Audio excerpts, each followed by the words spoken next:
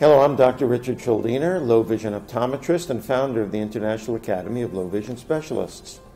Patients often call with various conditions, and some are Fuchs dystrophy. Well, Fuchs dystrophy causes vision loss because the cornea, the front of the eye, becomes distorted and cloudy. And when that happens, glare becomes a very big problem for people. And if there's no treatment, sometimes it's just difficult to function.